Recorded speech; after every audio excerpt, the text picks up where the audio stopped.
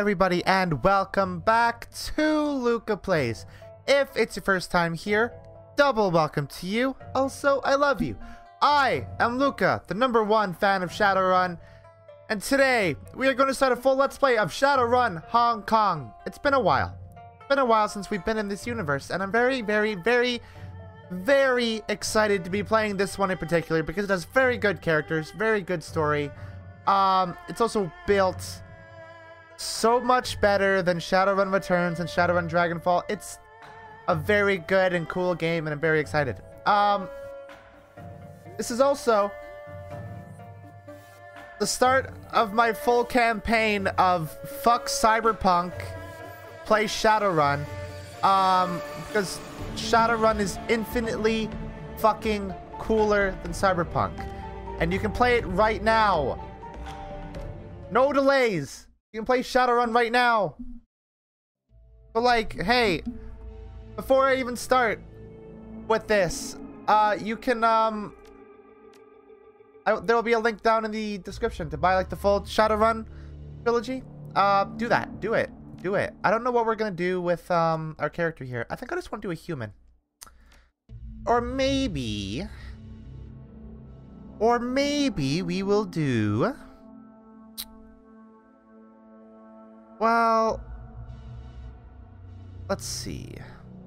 All humans have a +3 karma to the start of the game. Oh, that's fine. All else have +1 karma. So, dude, here's the thing. I know in the last two I did play a Decker, but like Decker's cool. It's especially cool in this one where it's like it's not just combat but blue. It's like an actual full different thing, and it's very cool. So I think we'll go human. We'll go Decker. There's one in particular that I think we're gonna. I think we'll.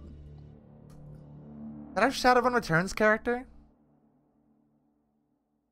Actually, it would be appropriate if this was the same portrait we used for Shadowrun Returns, because of where this goes and where it starts and how things work in this game. I want like a longer. Do you have a longer side cut? Maybe. I know you do. In fact, I am incredibly confident that you do. I mean, there's that, but that's not. Oh no, that's the one. That's not a side cut though. That's too short. I guess we'll do that. That's not quite. Oh no. What's up with that? What's the difference? Oh, this one has like, ooh, that's multicolor. I like that actually. Let's do that. All right. Boom. Points. Okay, so we need intelligence. Need to put points into decking. All right. Should I put another 5? No, that's a lot. Actually. So we don't need to increase our intelligence later, I guess. Do I want rifle or do I want shotgun? Maybe we'll just do pistol. No, let's do rifle. Oh, I need to right. Oh right, ranged combat is very expensive. You have to do points in ranged combat and also in specific gun.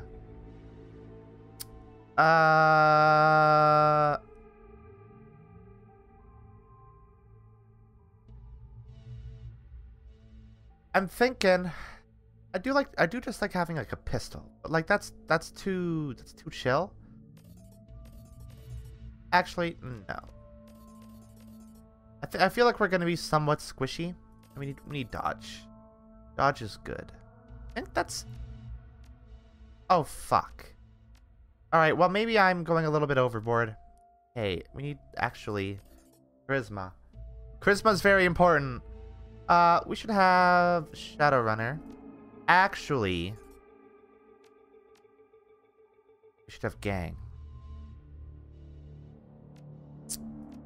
I put 2 points into.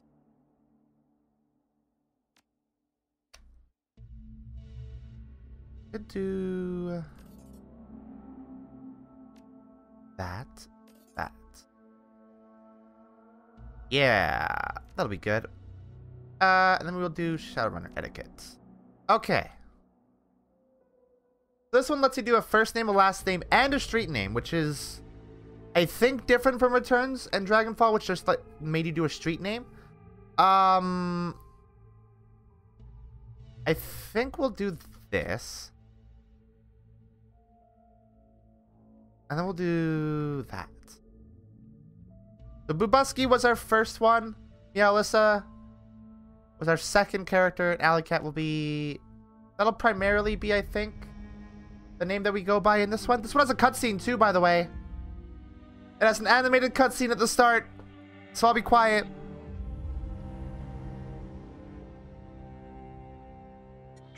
You have one new message. Hi. It's Raymond. I hope I have the right number.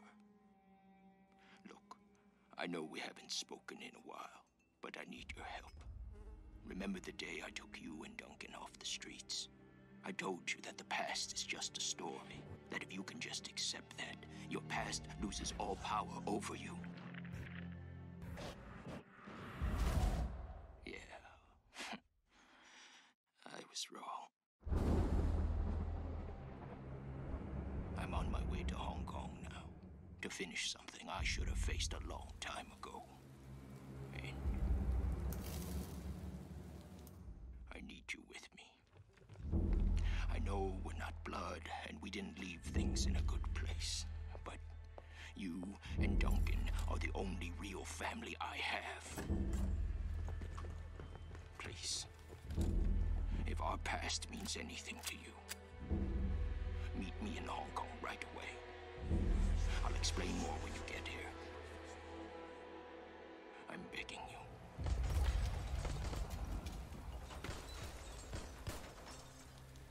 I'm almost out of time.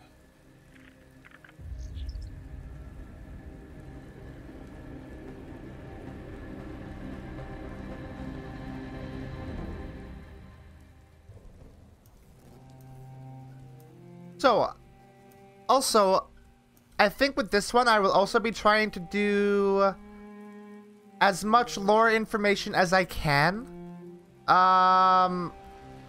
So like, if there are terms or entities in this game that the game doesn't really properly explain, I will do a little on-screen text thing. Kind of like doing a soft explanation of what those concepts are. The first one I kind of want to hit is the fact that in this future, in Shadowrun, in, I think it's like 2056, it said, Hong Kong is free from China, which is fucking rad. Unfortunately, that was taken advantage of by megacorps and the like. So now Hong Kong is like mega capitalist dystopia. It's a bad scene. Anyway, Raymond Black, the old man gave you a home once, took you and Duncan off the gang-ridden streets of the Barrens, sheltered, educated, slapped sense into you both until you almost resembled productive members of society. The Barrens are an area in Seattle, in Redmond. It's effectively just like a ghetto. It's also overrun with ghouls, which are, I mean, imagine like Fallout feral ghouls, and you basically get the gist there. And then you took off, left it all behind, landed behind bars for a time, tried to start a new life after that. It's been 8 years since you've heard Raymond's voice, until out of the blue you got this cryptic message, a plea for help. Meet me in Hong Kong right away. And wired to your account, enough new yen to pay for the flight and then some. New yen is the universal currency all around the world now. It's new yen. That's self-explanatory. The descent is rough. A squall comes out of nowhere, sending a solid sheet of rain punching into the suborbital transport. With a ragged shudder, the plane finally skids to a halt at the edge of the Czech-Lobkok tarmac. An hour and an interminable number of emotionless security checkpoints later, you hail a water taxi to Victoria Harbor. Hong Kong looms ahead, pulsing with energy. Alright, let's do it. Important to note, the game is presented very much the same as the first two were. it's a cRPG. It's gonna be similar. You step from the churning of the water taxi to the ponderous rocking of the docks, your stomach lurching at the transition. As soon as you're clear, the captain nods once and steers the small craft back into the harbor. The man never said a word, just handed you a worn brown duffel bag when you stepped on board, filled with some gear, some stiff new body armor, and a note. Better safe than sorry, D. Above, smog-thick clouds hang low in the... Above? Wait, hold on. I need to get into, like, reading mode. Because, like... This is gonna be a lot of reading. Above, smog-thick clouds hang low in the sky, reflecting the lights of the city in a nauseating swirl. The wind changes direction more than once, creating a heady stew of aromas. Diesel, sea salt, street food, and filth. It's all you can do to keep your in-flight meal where it belongs. I'm very used to, like, reading on stream, where I'm, like, kind of skimming and, like, skipping over things that aren't necessary. We're not doing that here. Two figures stand waiting in the dim light of the pier. The first is an orc, lean, with in-your-face muscles and a jaw made to break fists. The second is an elf, one hand resting casually against her hip. Raymond Black is nowhere to be seen. Well, don't you look like shit? Duncan Wu, the closest thing you have to a brother. You haven't seen the man in 8 years, still as charming as ever. He grins. Green's not really your color, Brubuski. Doesn't go with the nice new armor I got you. As you open your mouth to respond, something shifts alarmingly in your stomach. A liquid, bubbling sensation. Tough it out. Don't know what you're talking about. Must be the harbor lights messing with you. Must be. Guess you've still got some of your old fortitude, at least. He laughs. Considering how much synthahol we used to put down, I'd be surprised if you can handle a little chop. Anyway, we gotta find Raymond. Find Raymond? I thought he'd be here. Never showed up. He's still got that same baritone rasp. Had it since he was 12. Wu developed early. No clue where he might be? No. Wu rubs his head. But I just checked in with the local PD in the morgue. If he's dead, his body hasn't turned up yet. That's a good sign, I guess. You worried? Yeah, I'm worried. Wu rubs his head. He's an old man, and he's out there alone somewhere. 65 isn't that old, Duncan. Of course not, but... York bows his head. His voice sounds far away. He's not the same, Brubuski. Raymond hasn't been himself in a long time. How so? He's been restless, staying in his study, inside his own head a lot, and he barely sleeps anymore. I've been worried about him, but I haven't figured out what to do about it. He looks up at you and shrugs. And I didn't have a sister to turn to. Hell, wasn't too sure you were even alive still, until Raymond managed to track down your number. Woman standing beside him breaks in. We should get going, Duncan. Head back to the meeting point in case your dad shows up. Copy that, Sarge. They're wearing Lone Star body armor. Looks like Duncan Wu's gone private police.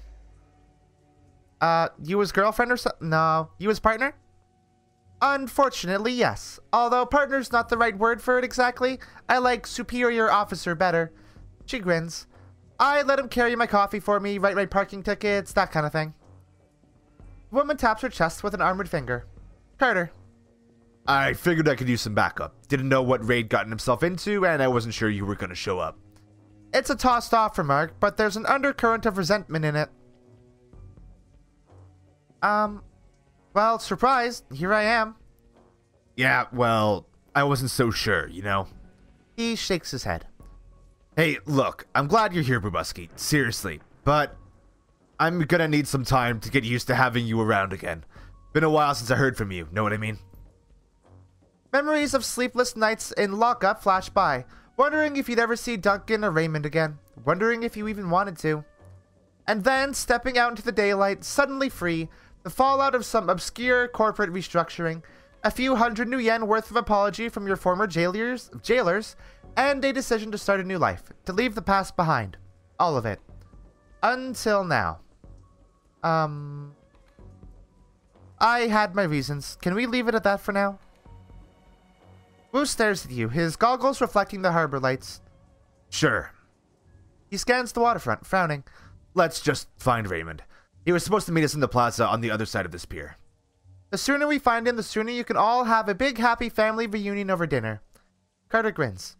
And the sooner I can find a place to get a drink around here. Damn right.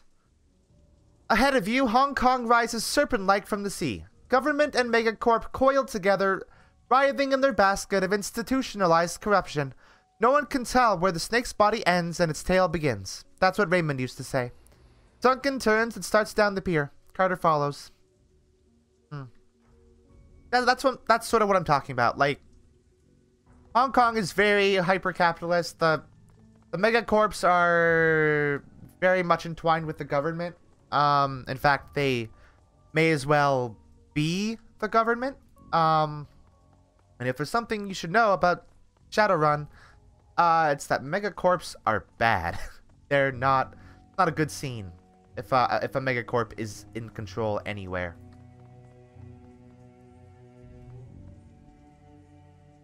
The guard shack at the end of the pier is dark and empty. Duncan gives the gate a push, but it doesn't budge. Huh.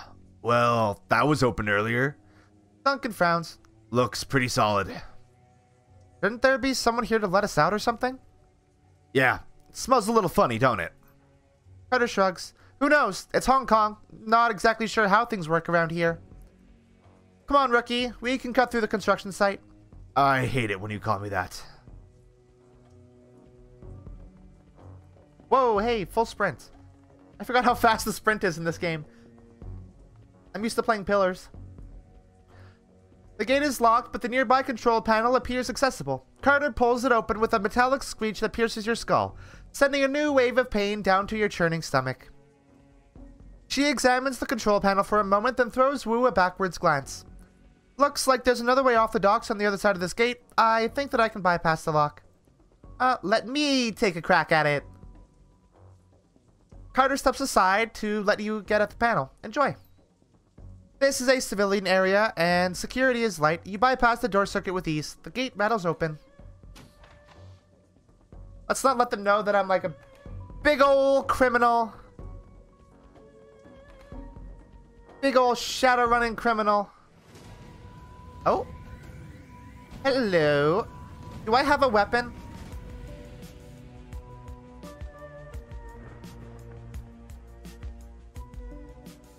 The group on the dock was fishing a package out of a speedboat when you surprised them. Now the package is at the bottom of the bay and the speedboat is disappearing into the distance. They close on you, red-faced and yelling. The light of the harbor glints off of their weapons as they approach. The leader shouts something in Cantonese, but it's too fast to make out.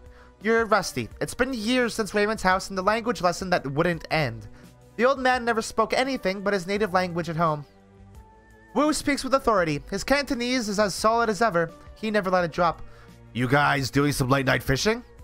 The smuggler smiles. Oh yeah, we're fishing for assholes. Wu points at their weapons. You're gonna need some better bait. All you're gonna catch with that is trouble. We're just passing through. Why don't you put the guns away? Their spokesman laughs, looks at his crew. Hey, you talk good Cantonese, baby. Real authentic. He keeps laughing. Actually, you just told me you were gonna crap a gun. Wu flashes his badge. Lone Star, put the guns down. The smuggler squints at Wu's badge and smiles at his friends. Never seen a badge like that before. Either it's fake or you're some kind of security guard. He grasps his rifle. Either way, this ends the same. I think he's done talking. Okay. Alright. Let's do some shoot bangs. Been a bit. How does this game go? Oh yeah, we're playing on easy, by the way, because this game, it's kind of not fun on like higher difficulties. But I say that about every cRPG. So that should not be anything new coming from me. Do you not have a gun, Carter? What the fuck?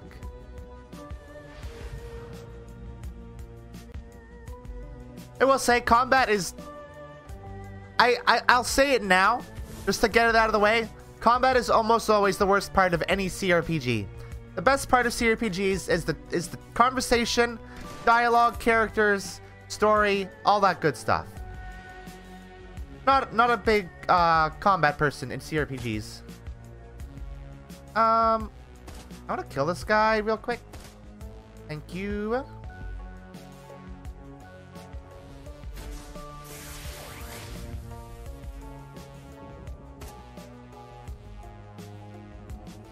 Are you magic? You are magic, yeah. Alright. Bam. Bam. Duncan. Do a kill. Excellent. Carter. Oh, that... Wow, that killed? Wow. Good job.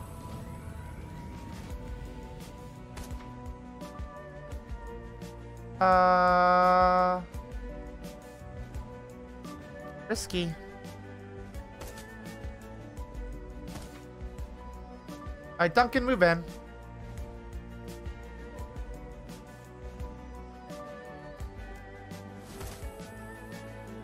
Oh, he didn't leave. Crazy.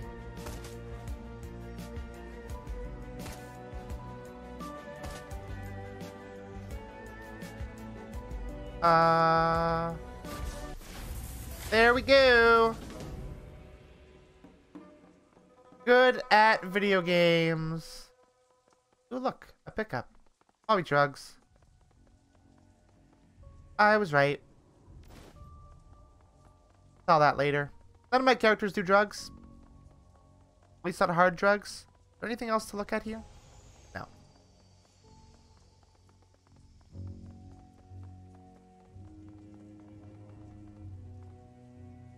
Another gate panel. This one's been vandalized and busted up good. A real nightmare of a repair job. Wu stares at the fence, considering. Loops and whorls of razor wire glitter in the lamplight. Looks edged with monofilament. The corporations here don't screw around. Why don't we just cut ourselves an opening? She shakes her head. Even if you could, it'd snap back on you. Ever seen a high-tension wire whip through a human body? You don't want to. Duncan nods his agreement. We aren't touching it. How about it, Carter? Think you can get the gate open? She winks at him. What do you think? She eyeballs the job. It'll take me a few minutes, though. Frowning, she leans in to get a closer look at the mangled fuse box. A few seconds later, she starts pulling wires and yanking fuses, a look of intense concentration on her face. She's competent. In Cantonese, Bubuski. He sounds like Raymond when he does that. She's competent. I know. She runs the riot squad that I'm signed to. He continues in Cantonese. We speak only Cantonese from now on, just like we did when we lived at Raymond's. Those endless drills are about to pay off. It's coming back. Won't be a problem. He nods once, satisfied, then turns his back and scans the horizon. At least you can still handle yourself in a fight. Duncan's voice is gonna kill me, probably. So you're Lone Star now, huh? His back's still to you. That's right. Aren't you wondering what I've been up to for the last 8 years? Still giving you his back. Nope. The silence between you gets louder, heavier. Then it's broken by a sudden wailing screech. Wu's hand goes to his holster. The screech is replaced by the sound of grinding wheels. Glancing over to the console, you see Carter grinning back at you. Got it. Thanks, Carter. You're cool. I like you. The light from the nearby vendor stall stabs into your eyes, triggering a throbbing ache in the back of your skull. You stop short, squinting as rough voices drift in on the wind. Where's everyone else? Where's the damn shipment? I haven't seen them yet. We just got here. The voice becomes irritated. Long way's probably waiting for us, so we can haul it out of the boat for him. That lazy bastard. Let's just get out of here. Let's just hang out here. Let him find us. Carter keeps her voice low. Looks like we're on a stroll through Smuggler Central. These gangers don't know we're here. We could probably just slip past. Or we could clip them. They're already looking for us. Might be better to take them out now while we've got the element of surprise on our side. Oh yeah, this is a fun mechanic that they, I think, added in this one. But, like, you can just, like, decide that you want to get into a combat altercation, which is very fun. I like that a lot. Because you totally get the element of surprise if you do this, which we're totally going to do. Because I am epic. I don't know why that's the word that came to my brain just then.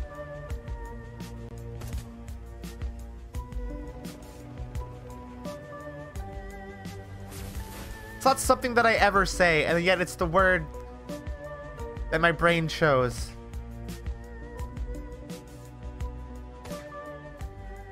Alright.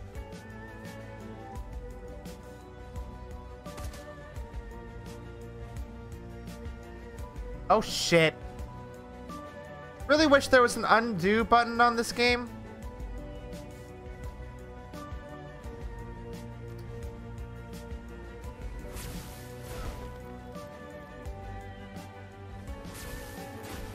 I was just trying to shoot that man and now Duncan's right in the thick of it. Which might be beneficial, because now they're gonna disrupt their positions. Can I make you go first? Oh yeah, I can make whoever I want go first. I forgot about that. Let's heal Dunko. Alright.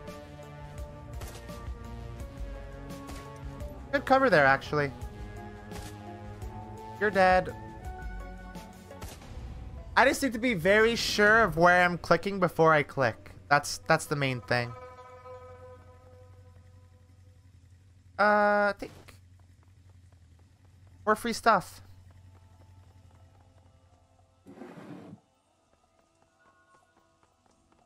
I believe there's stuff here, yes. Oh. We got karma. Should we bother? Nope. We'll wait until we level up. Or you know, get proper big point. Hello, people. My God. I'm gonna withhold my excitement for now. Hold on. Crossing the street, you can make out 4 shadowy figures loitering in the plaza ahead. Troll, orc, dwarf, elf. 2 men, 2 women. They're different from the smugglers on the dock. Alert, poised, professional. You can see they've made a token attempt to conceal their weapons. By the way, this world, while it is kind of trying to retain some level of accuracy to our world. I don't think I've talked about this a whole lot, actually. I didn't address this at all. Okay, I think somebody just followed me on Twitch. I don't know why that's playing through my other scene. Why did it do that? That's so weird. While it does try to maintain some level of accuracy to our world, there's obviously the shit like magic, and there's races like elves and dwarves and stuff like that. This game doesn't get into it very much. It's not really relevant, so I don't know if I'll get into it. But there's short version is that our world currently, as we know it, is still very young, and as a world gets older, magic starts to come into it. And then that's sort of what happened to this world, where I think the first event was the first magical event was oh my God, it's so much. It's so much, actually. The more I try to explain it, the more I'm like, oh, this is actually a lot. Okay, so magic came back to the world. Boom. Bing, bang, boom. That's done. Then people started being born as elves and dwarves. That's okay. But that's fine. We got that. People suddenly transformed into trolls and orcs like these two. Just not born as that. They were probably human or elves or dwarves. And then just suddenly in the middle of their day, they turned into orcs and trolls like in a flash. They were suddenly they had always been that. And I think that's kind of fucked up. And it's wild to me that that's a part of Shadowrun lore, that people just turned into orcs and trolls. So that's all I wanted to say. That's the whole that was all that preamble was just to get across that single point. The origins of orcs and trolls in this world is fucked up. And I'm rambling now, so I'm gonna carry on. The unspoken message is clear. We're strapped, mind your manners. Wu stands up tall, takes that amused tone he gets whenever he's standing toe-to-toe with someone bigger. Someone who doesn't know they're about to go down. Evening, folks. You got permits for those bazookas? The thick troll pulls his mouth into a comic frown. Permits? Give me a minute. He makes a show of patting his pockets. Nope, guess not. I must have dropped mine in a dumpster, along with the last idiot who stepped to us. Wu coolly surveys the scene, nods in a friendly fashion. Is that right? Well then. You can almost feel Wu's cop training kick in. It's like watching a drone execute a command routine. He reaches for his rifle, brings it up quick, but it's too late.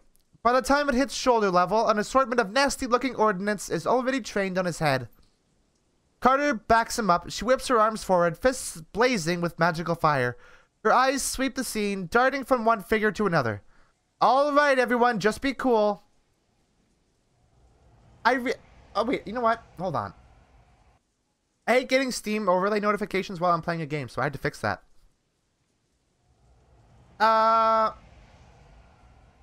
The thick troll's voice is casual, amused. He shakes his gun in Wu's face. Little late for that, isn't it?